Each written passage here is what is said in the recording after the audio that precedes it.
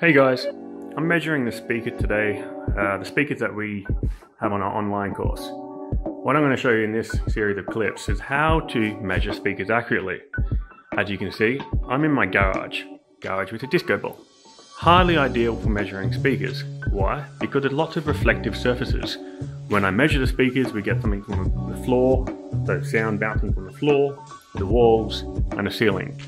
I don't want to record those bouncing sounds, but I want to record the sound only coming from the speaker. To do this, we apply a technique called the quasi-anechoic measurement technique. And quasi meaning similar to an anechoic chamber measurement. So what we're going to do is we're going to apply a filter to filter out the reflective sounds and only keep the sound coming from the speaker. So system setup. What I have is a speaker on a ladder. It's roughly 1.6 meters above the floor. I have the microphone sitting on an esky, very important part of the test setup. And it is at the height of the tweeter, very important. I have the microphone 1 meter away from the speaker. And on the back of the speaker, I have a series of alligator clips. Series of alligator clips with a voltmeter. The reason why I have a voltmeter is so that I can record 2.83 volts, which is 1 watt of power going into the speaker. That allows me to test sensitivity of the speaker. I have an amplifier that is feeding the speaker. The amplifier connected to the computer by way of an auxiliary cable. And then I'm using the awesome program REW. If you want to get into room acoustics, speaker making, this is your #1 program that you're going to need, REW. Free download, and I highly recommend it. In addition to the amp, I have the microphone connected to the computer via USB. Travels across the floor and then goes up to the back of the mic.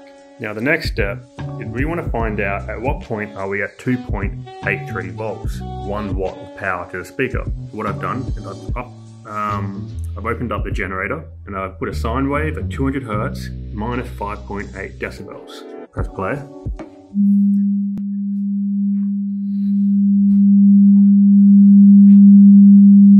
And we can see now that we're playing roughly at 2.83 volts. I can't get to 2.83 because my test system's not accurate enough, but that is close. Let's measure the speakers.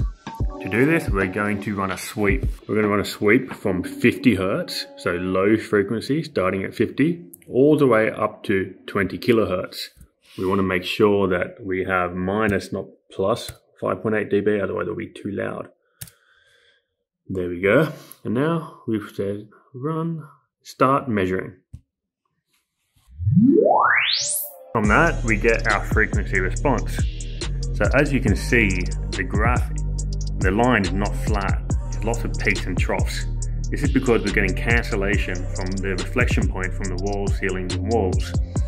So to get rid of this, we need to first go by looking at the impulse response.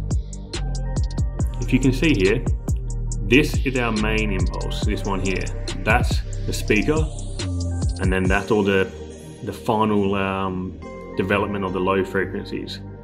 Then from here, there's no sound, and then we get some reflections. This is likely to be the reflections of the ladder, and they're not big. See how the amplitude's not very high? I wouldn't worry about these, but I would worry about this. This is the floor. That's when the reflection occurs. And if we look at the time, it occurs at 6.42 seconds. So that means what we want to do is we want to cut out all the measurements from that period. So from here onwards, from here to here, we keep it, and all this stuff behind it, we eliminate it. Because this is what's calling the peaks and troughs in our frequency response. So I've come back to my frequency response, and there's a thing called gating, where we're going to, or also known as windowing, we're going to get rid of that stuff in the impulse response that we don't want. So everything behind 6.4 milliseconds is eliminated. So let's put 6.4 into our windowing. Can you see that? 6.4. Let's see what it does to the frequency response. Whoa, see that? That had made our frequency response nice and smooth. That's because now we are only measuring the speaker. And this is a quasi-anechoic measurement. This is what it will look like in a quasi-anechoic chamber. And so if you're ever going to make speakers or you ever want to do recordings, this is how you do it. So from looking at our frequency response, what can we see? What we can see is that at 2.83 volts, so 1 watt, we're getting around about 83 decibels of average sensitivity. So 83 decibels per 1 watt at 1 meter away. If you follow it, you see some peaks, you see a little bit of a dip, some peaks, but it's very difficult and almost impossible to get a flat frequency response. I've never seen one, and if anyone's achieved it, let me know. But from what I understand is that it's not achievable. You can see some dips, right? You might go, well, that's not good, but that is 82.7. And then if we come to our deepest trough, we come over, that's 80 dB. So that means that 2.7 dB down. If we look at our maximum, we are 85.3. So this response is less than plus or minus 3 decibel, which is really good. If you want to make a speaker and you want to get plus or minus 3 dB, then you're doing good. If you can get it down to 1, that's sensational. And to be honest, when you get to that sort of level, it's like you got to make sure everything is spot on. And that includes having matched pairs of speakers, tweeters, matched capacitors and resistors, inductors. And when you go into that level, you're looking at an expensive speaker. And I really don't think it's necessary, because picking the difference between plus or minus 3 and 1 is very small. And when we talk about the effects of a room, so how the room boosts and subtracts sound, then there's no real point. Plus or minus 3 dB to me is good enough. What we've done so far is we've done the measurement for both the tweeter and woofer playing at the same time. We call this the summed response. But what we're going to do is measure the tweeter and woofer separately. So get the response for each. To do this, we're going to measure, so the woofer first, that's the woofer circuit, and that's the tweeter circuit. We'll do the woofer first.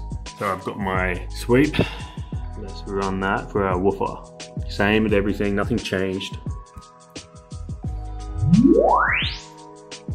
Notice how you don't hear many high frequencies in that, just mostly low.